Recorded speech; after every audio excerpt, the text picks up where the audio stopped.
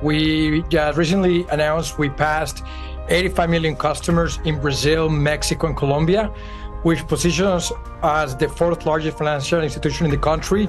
And we've had now 1 out of every 2 Brazilians use one of our products. And we're getting to a level of reach that, frankly, no bank in the US even has. Valuing the company at a staggering $41 billion at its IPO price, that makes it the world's most valuable standalone digital bank. Hi everyone, Nubank has become the largest digital bank in the world. Latin America has 660 million people as population, that is 2 times that of United States.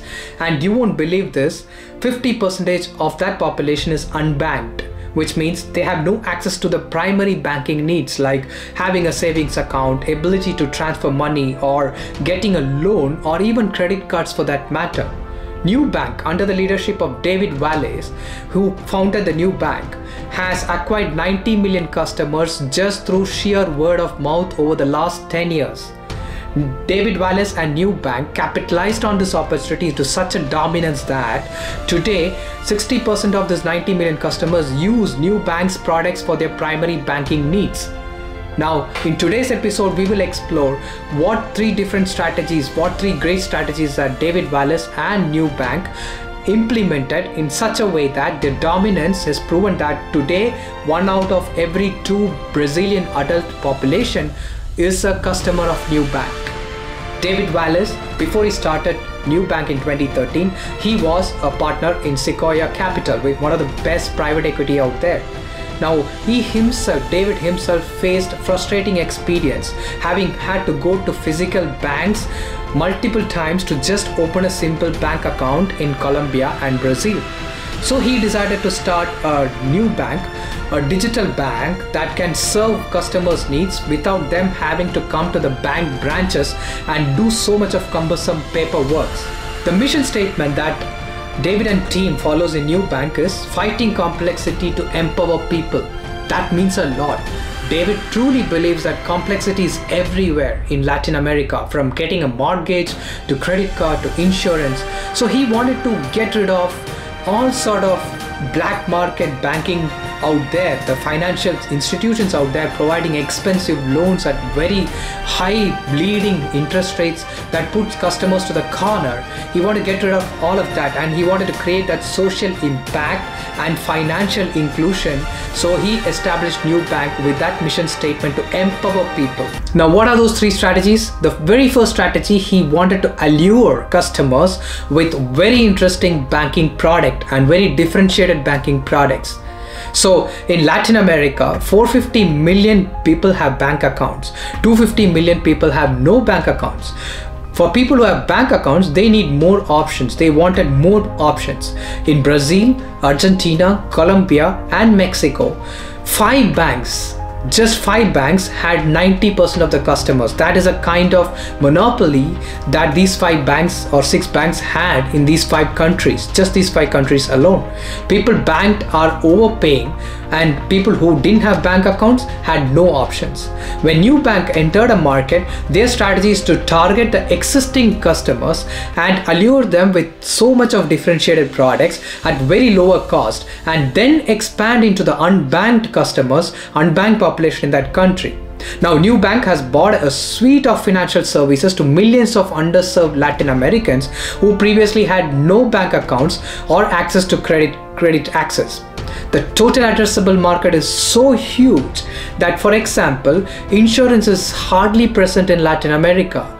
Now, similarly, just 2 million people are using equity investing and having an app to do equity investing out of 200 million people in Brazil. So that is a kind of underpenetration and underbanked population that exists in Latin America.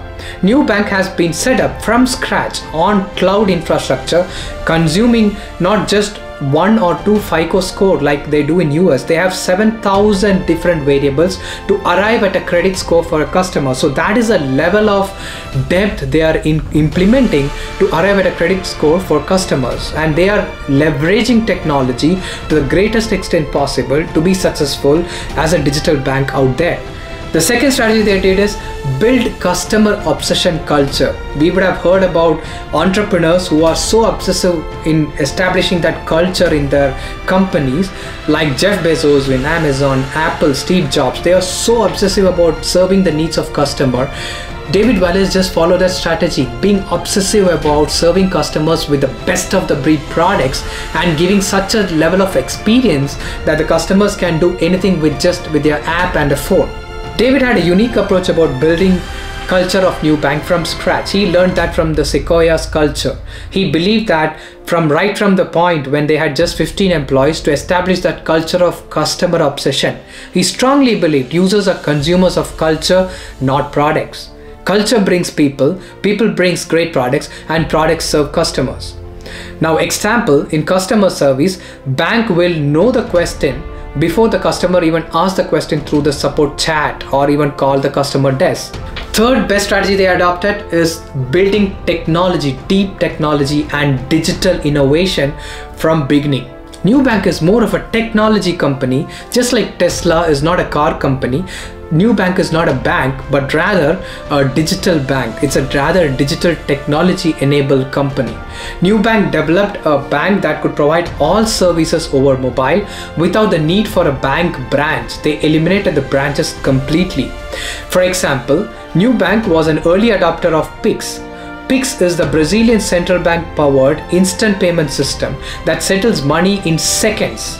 Until then, Brazil had, and even Latin America had, something called a boleto, where people used to go to particular money transfer services, fill up the forms like a money order and do the transfer or any other banking needs, even paying bills.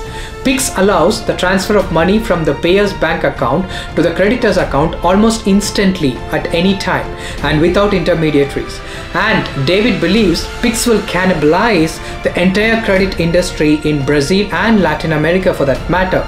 It would cannibalize the credits and debit cards, and he says credit cards are like Netflix original business of sending physical DVDs, but Pix is the new Netflix of digital future. Growing at 50% plus, and they have a revenue of $2 billion US, right? And they are doing this not by losing money. They are highly profitable. They just turned profitable. The gross profit is up 113% last year alone, and they have a 42% gross profit margin, which has went on from 31% just 3 years back to 43% today. Similarly, Nubank is at an inflection point. Today, the bank has turned profitable at operating level because the operating leverage has started kicking in with scale. You could look at in the figure. In December 2019, the gross profit was $327 million, and at EBIT level, earnings before tax, it was negative $129 million. And you see that it's December 2022, it has turned green. Their operating profit, EBT, earnings before tax, is become $47 million, plus $47 million. And you could see that it is now in the last 4 quarters from $5 million earnings before tax, it has grown up to $324 million. So it is a multiplication factor of operating leverage that is kicking in. And today Nubank is extremely profitable.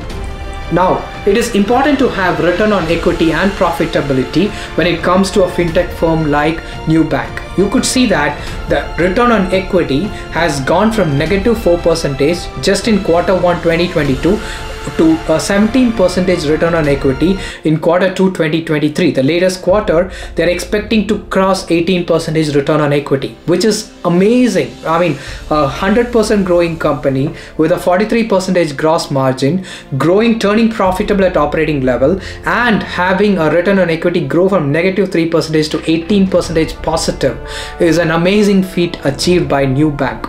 With such a tremendous story lining up and crafting, all I can say is David Wallace and Nubank could potentially become a super app, just like the Tencent and WeChat in China, or a PayPal or Square in United States.